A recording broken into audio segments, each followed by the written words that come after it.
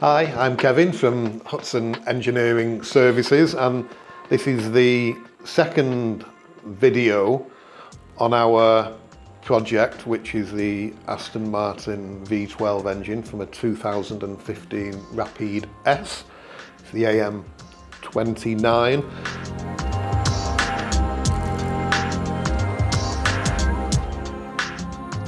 So in the teaser video, the engine was still complete. What we've done is we've removed the cylinder heads. The cylinder heads have been dismantled.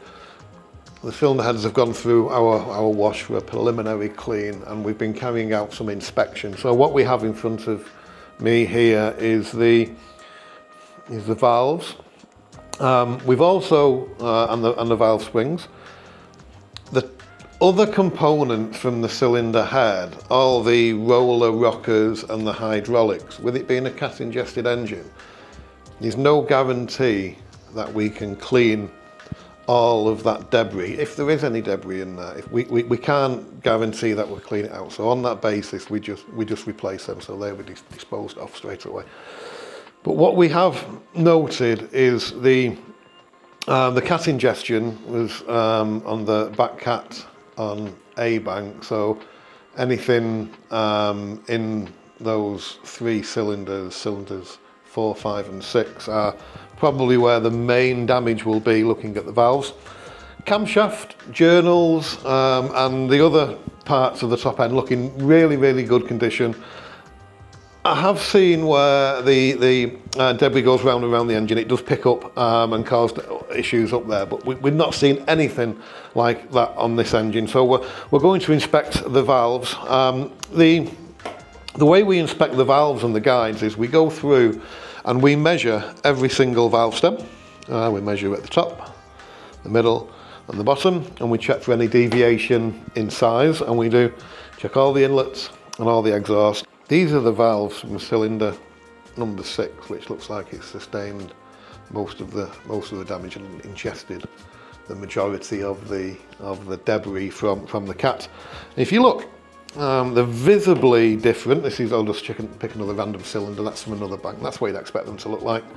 And they're like so. On this, you see that's dry and it's completely discoloured on the top. The exhaust valves, they all look pretty similar, which is fine.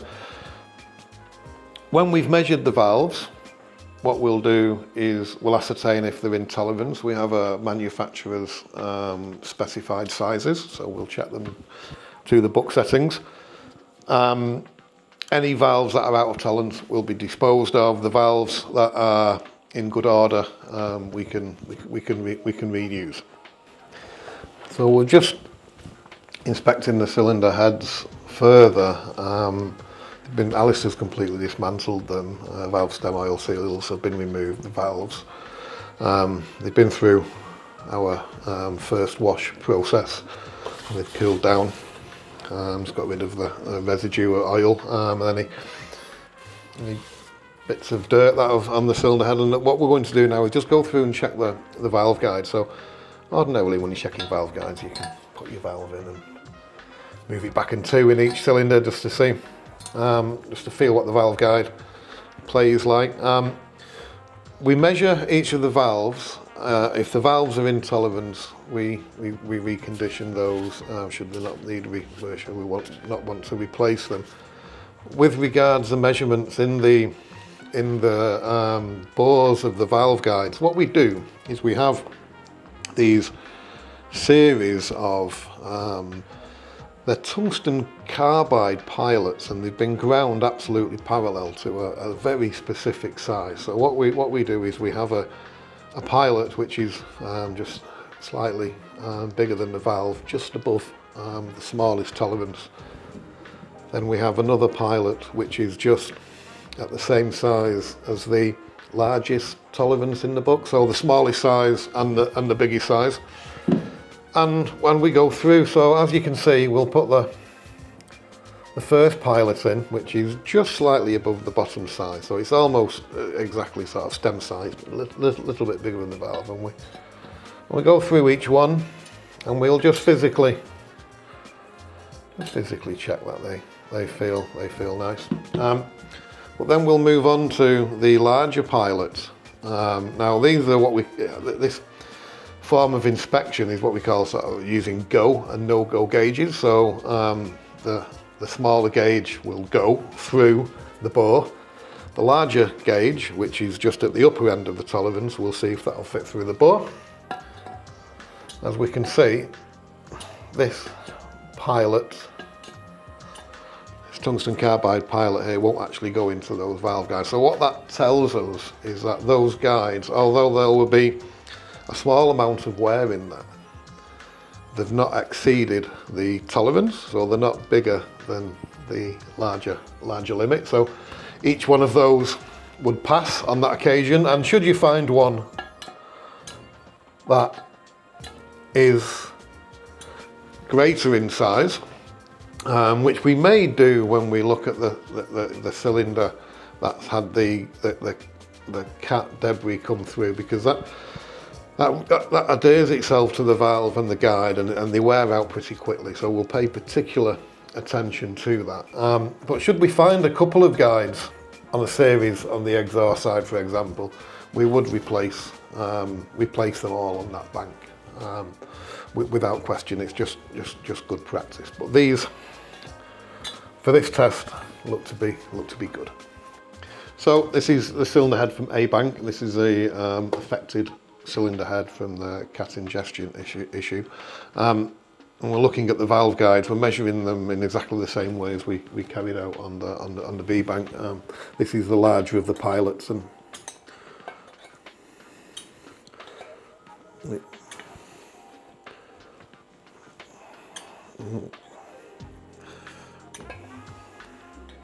no, it's just, oh, there we go. So that's demonstrating some wear there from the ingestion of the cat. And is it going to be the same here?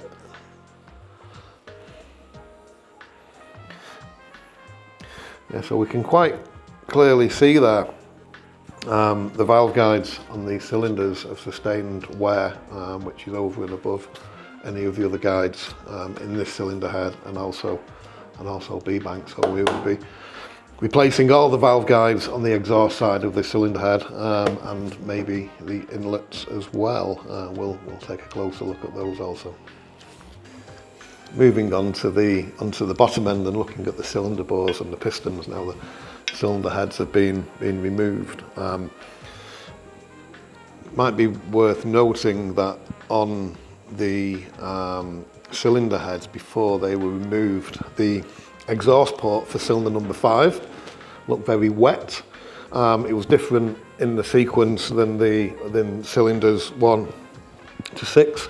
Now cylinder number 6 looked, it was sort of dry and sort of quite free of carbon in there, and that looked different also than the other cylinders on this bank, and also B bank. Now what we can see here on cylinder number 5 is the oil inside the bore. Cylinder number 6 is completely different again. Now that's absolutely bone dry. There's no oil in there, but the particles and the debris from the cat is literally all over the cylinder bore. Where the exhaust port is here, the exhaust valves come down, the cylinder wall is brushed with the ceramic particles all the way up and down the cylinder, and the cylinder bore on the rear here it's literally, it's red like rust, and the cylinder's damaged very, very badly. It'd be interesting to see when we remove the crankshaft and remove the piston just how much damage actually has occurred there, because what we found in other engines that we've stripped with this sort of issue is that the piston ring gaps, which should be quite small inside the cylinder, have opened out massively. So that's a very clear indication that there's huge amount of piston ring wear that's occurred. So the next steps will be to remove the crankshaft, and we'll remove the pistons and rods and so on, and we'll carry out a detailed inspection.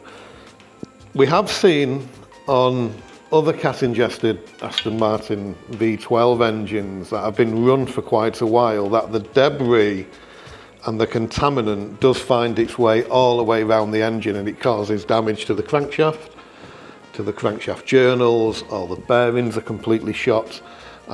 Moving up to the top end, even the camshaft journals are extremely pitted, and this debris is completely present throughout the engine, which was massively surprising when we first seen that. So I hope you can join us for the next video, where we'll be carrying out the detailed measurements of the components, and what we can do is we'll show you exactly what's worn, how it's worn, and what we're going to do next in the repair of this Aston Martin engine.